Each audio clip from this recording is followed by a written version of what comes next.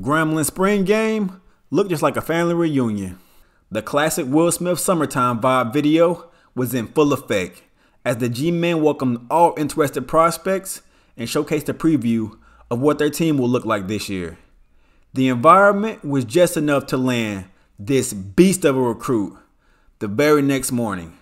Coach Hugh Jackson and his staff just pressed R1, R2, L1X, left down, right up, left down, right up, because their latest commit is a legit cheat code. What's good, YouTube?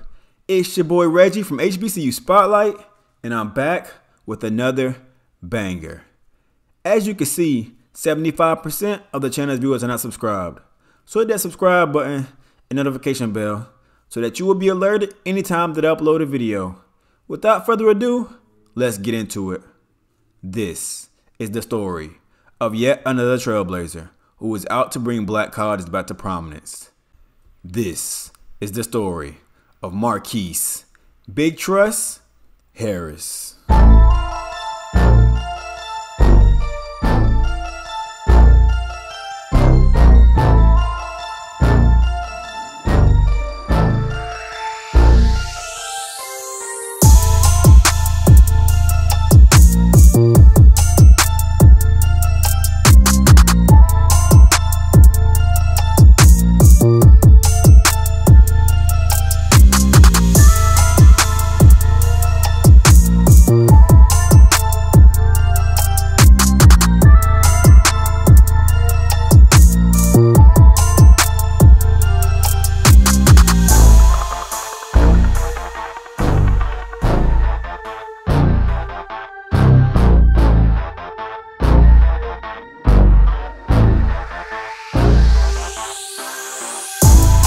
Harris is a 6'5", 210-pound wide receiver from Bossier City, Louisiana, where he attended Bossier High School.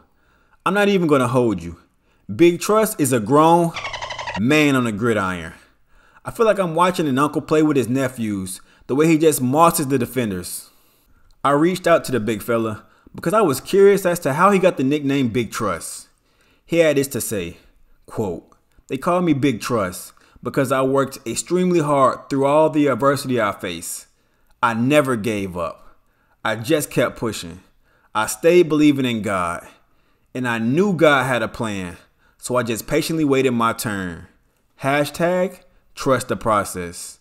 End quote. Drop a bomb for that response. How can you not root for someone with a mindset like that? Keep in mind, he is still only a teenager. Now back to the story.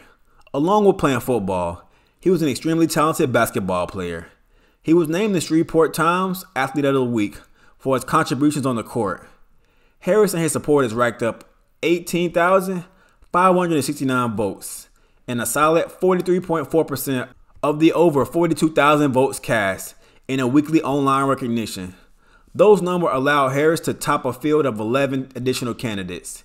He averaged 14.6 points, 9.3 rebounds, and 1.8 blocks per game.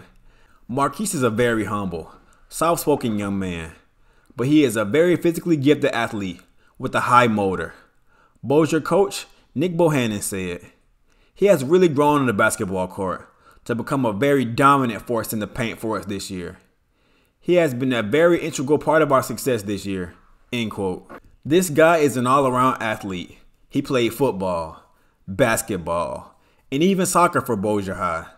So it should come as no surprise that the success translated over to the football field. Harris led the Bossier High Bearcats to an improved record during his final season that resulted in a playoff appearance. Big Trust had 24 receptions for 410 yards and 10 touchdowns. Sheesh. If those numbers sound a bit low, that's because they are.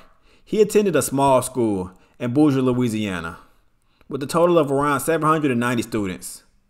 The school didn't really keep up with his stats until halfway through the season. Being from Georgia myself, I know who comes to mind when I watch him play, but he talked about himself in an interview. The 6'5", 210-pound receiver had this to say about why he is so good. Quote, "My hands are a plus, and my speed and size are ideal for the fades and slants." end quote. As far as what he wants to improve on, he said, quote, just get a little sharper on my routes, end quote. He models his game after the former Atlanta Falcon and currently Tennessee Titan wide receiver, Julio Jones. He said he wanted to go to a college where he can get his degree and play sports. Well, look no further.